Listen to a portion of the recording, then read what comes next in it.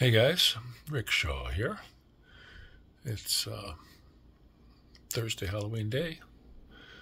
We went shopping today. Faye's friend Amy picked us up and we did some shopping. We didn't go to Walmart this month. Last month we went to Walmart and I was kind of hungry for some chicken.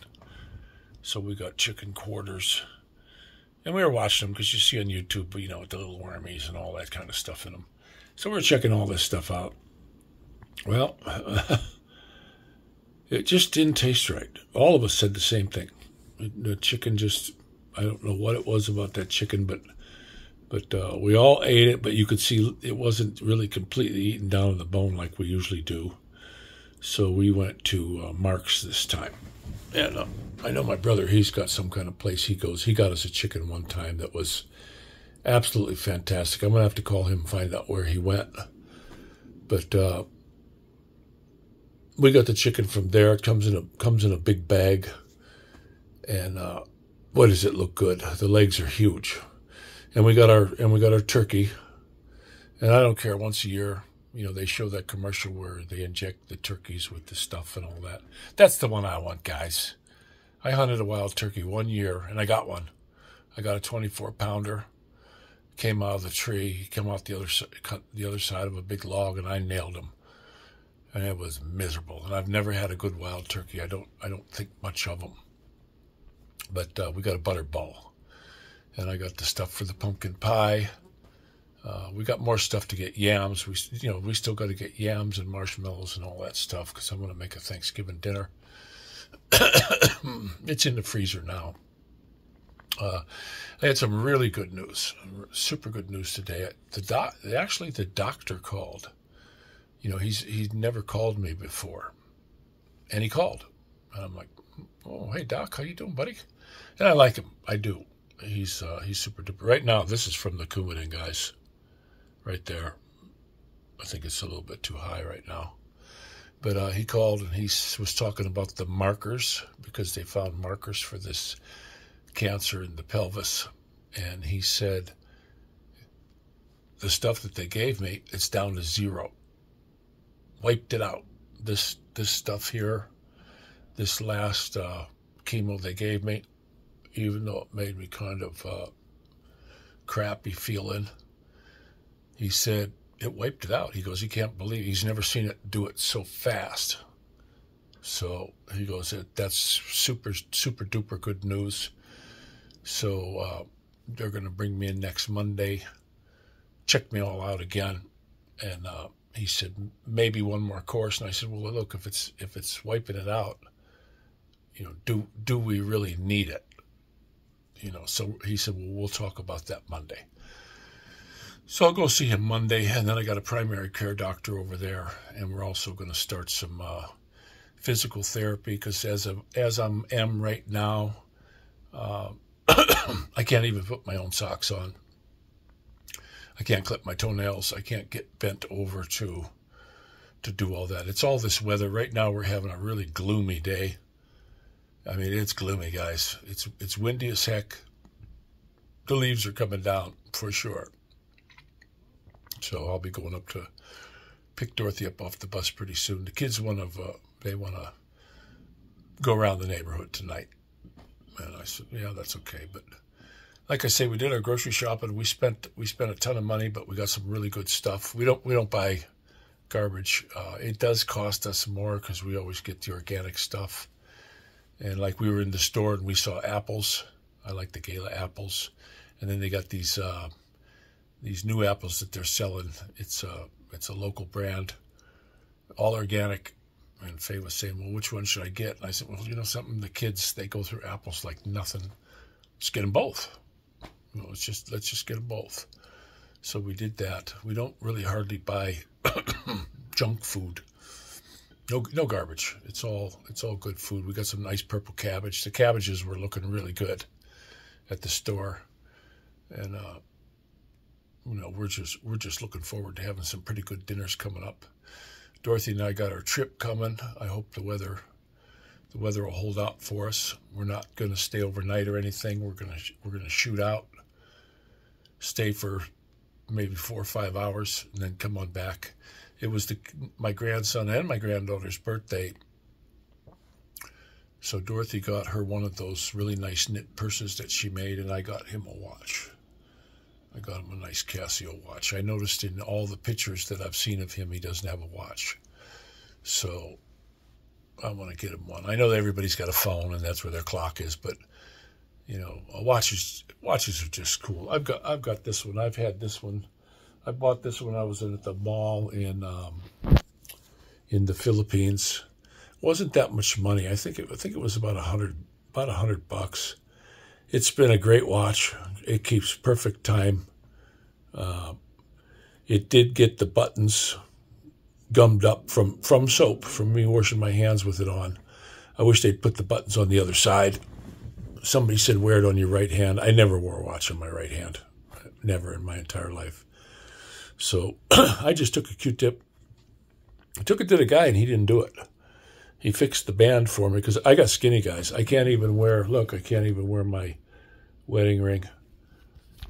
You know, I just shriveled up to nothing. And if I put my hand straight down, luckily every time it's fallen off in my pocket or in my jacket pocket, or Mumu finds it on the bedroom floor. It just falls off. He finds it in the bed. I can't take a shower with it on. I just skinnied up. I can't seem to gain any weight. So, but we did our shopping, and while we were waiting for our friend to come back and pick her up, we got a Subway sandwich, and I got.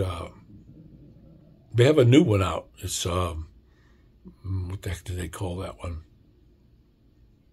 It's not a Philly cheesesteak, but it was right underneath the Philly cheesesteak. It's kind of like a Philly cheesesteak. And I had the girl cover it with onions, pepperoncinis, and jalapeno peppers. And I asked her, I said, hey, can you make sure I get a jalapeno pepper in every bite? She said, sure. Real sweet girl at the place. And so all of us got a Subway sandwich, and boy, I'll tell you what, that son of a gun was good. And then I got some coffee pods. I forgot last month to get the coffee pods. We've got the Keurig machine. And this time I got the Italian roast. I like my coffee strong. So I thought, okay, I'm going to get this Italian roast one and try it. Because it's been looking at me. Every time I walk by it in the store, it looks at me and says, buy me, buy me. Boy, am I glad I bought it, guys. That is... I like the Dunkin' Donut one. As long as you got good water. You know, you can't, I know a lot of people use tap water on their coffee, and I can tell immediately. But this Italian roast coffee, boy, it was a really good cup of coffee. I was liking it when we got home. But we got home, and we had to carry all this stuff up the stairs, Faye and I. She's in there sleeping. I just woke up. Both of us are just hammered from that. Coming up the stairs. Both of us, our back is shot from this weather. And I'm hoping that she has a change of heart. And when all this cancer baloney is done, that we can head down south to a warmer climate when this lease is done here. Just sell everything here and go find a place. Find a place to rent. I can get the VA loan. I already talked to a guy. I set it up here on the phone here. And, you put your number in there. And he called. And he says, where would you be looking? And I told him I want to look down around Alabama. And he says, how much were you looking to spend? And I said, look, I want to make sure my payment's around $600. And I don't want to go on no 30-year loan. I'd like to go on like a 15. He still said I could go higher than that, higher than, 60, 70,000. Because most of them I looked at on Zillow that are 60 and 70,000. There's going to be some work to do. But here's the thing. For me, that's okay, because that means I can put a hammer in the boys' hands and I can teach them how to do this stuff. I can't really do it myself anymore, guys. I'm right as of lately, I'm pretty much shot. But I could teach the boys how to do it, just like my older kids. My daughter, Victoria, she knows how to change the oil on her car and everything. She was always helping me on my truck. Always. Anytime I went outside. Dorothy does the same thing. whenever I go out to do anything on the bike or do anything like that, she's always the one who follows. And that's how it was with Victoria also. And they need to know how to do that stuff. And that way, when they get older, they don't have to rely on paying somebody else. There's a young fellow that comes here, young black fella. And from what I'm understanding from everybody, he's a heck of a good mechanic. And you can see, I'm up here on this window, and anytime anybody has car trouble, he pretty much is the guy that comes around. He's got a heck of a nice little business. Holy mackerel, the girl out here, her battery went. And he came out, and he did a good job. He cleaned it. It needed cleaned. It was all corroded. He cleaned everything up. And I'm watching him right out the window. They didn't even know I was there. I'm watching him out the window. And he cleaned it up, and he had that one of them little tiny zappers they sell now. I want one. Guys, I want one. And he put that on there, and it fired up. And the car was running rough, and he went right to a relay. He replaced a relay, but man, when he was done, I was watching her hand over cash, and it was a boatload. It was a boatload of money, and I'm like, wow. So I don't want my kids having to pay all that. I want them to learn how to do that stuff themselves. So that's the way she goes. But we're looking forward to our trip. I hope it's not too windy, and we're not going to push it. We're going to go nice and easy. Dorothy's really looking forward to seeing her little nieces and nephews, even though her nephew is 16 years old and she's 11. But my daughter's kids, my granddaughter, they are, boy, my goodness, I can't believe how good looking they are. They're beautiful kids. The middle girl, when you just look at her, I was never one that, nothing fancy. She's got kind of a little bit of a plain look to her, but it's just pretty. And she's my daughter's daughter. She's got the same attitude as my daughter, just mellow, mild, sweet. My daughter Victoria was just always, from the time she was a little tiny baby, was just a cuddly little sweetheart. And she's 35 years old already. I mean, look at this, guys, how fast it went. You know what I mean? It's just like, poof, here we go. Time flies. So, and they're growing. They're growing into the little tiny one. She's a pistol. She is a little pistol. So I'm looking forward to seeing her and giving them all a big, big, fat, juicy hug. So. But I'm going to go ahead and let you go. And that was just some really good news from the doctor. And I was due for some. I'm telling you guys, I was due for some good news because it's been kind of gloomy. Now I got burps and everything else but I'm off for a whole week on this medicine. They give it to you for 3 weeks, and then you go a whole week off.